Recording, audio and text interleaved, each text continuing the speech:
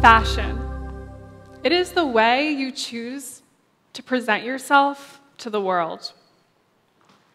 It can be fun, exciting, moody, or elegant. It can be whatever you want it to be. But there is more to fashion than the glitz and glam. Underneath it all, fashion is toxic and wasteful. And these two factors combined make it the second most polluting industry in the world. This is what fashion really looks like.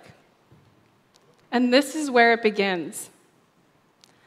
And the clothes you are wearing today are destined to feed the filth as a consequence of the current fashion system. On my journey as a designer, I became more and more aware of these issues. And I wanted to move away from the system. So I began by exploring material alternatives. I became interested in where these materials were coming from. And this is my friend Jack, the sheep. He has some of the best wool. I became interested in natural fibers, such as wool, and I began implementing them into my work. However, I realized I was still contributing to the same system. Generally, the products we produce today last hundreds, if not thousands of years. We select our materials, we make clothes, we buy clothes, and then we throw them out when we no longer want them. There's a disconnect here, and it just doesn't make sense. I envision a future where the materials we use can be transformed to feed the next generation of product. My team at Alginit shares that same vision. We believe that there is a solution to this environmental epidemic using biology. We believe there is a material out there that is completely edible, compostable, and fits into this self-sustaining cycle. So we began by doing some research and looking at interesting materials people were already working with, such as bacterial cellulose. So we worked with it ourselves. We grew a sheet of bacterial cellulose, dehydrated it, and laser cut a tank top out of it. But this material just didn't have the properties we were looking for. So we went back to the lab and did some more research. And we tried some more experiments, and we found that one source that worked for us from a seaweed called kelp. Kelp is one of the fastest growing organisms on Earth. It is available globally, sourced sustainably, and there is plenty of it around. So we took kelp and combined it with a bunch of other organic compounds to create a series of gels. Some of them worked, and others not so much. But for the ones that did, they had favorable properties that made them moldable and easy to work with. So initially, we made thin films using this material to represent textiles. But again, we had trouble making clothing out of these films. So we looked further into textiles and realized that they're actually made up of yarns and fibers.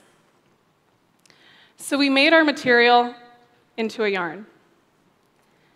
Some of our first samples resembled dried ramen noodles. They were brittle and useless, or they had no structural integrity and just completely fell apart. So we iterated and iterated until we found something that worked for us. We were able to produce thick and thin yarns. We were able to machine knit and hand knit, and we even experimented with sustainable dyeing methods. We went from dried ramen noodles to a material that actually worked. It was durable and flexible, and we even developed a process that allowed us to produce enough material to create a product. And we knit a tank top. proving to us that this material had potential.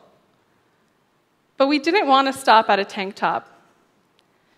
So we widened our scope and envisioned our material in other forms, such as foams, films, and 3D printed structures. With that, we designed a shoe concept. Algiknit is a revolutionary sneaker, redefining the way products are designed and recycled. Our shoe has 3 components: the upper, which is a knit textile designed for stretch and flexibility; the insole, which is a foam sheet that allows for comfort and breathability; and the outsole is a 3D printed lattice designed for strength and agility. And it also wraps around the heel to provide for additional support. But the beauty of this product is that when it is worn out, or you no longer want it, it can be broken down by microorganisms, and the nutrients can be reclaimed to feed the next generation of product. At Alginit, we are proposing a new era of design thinking. By redefining current systems and creating materials that follow biology, we hope to inspire others to be part of this conversation. Join us in the transformation of the apparel ecosystem. Thank you.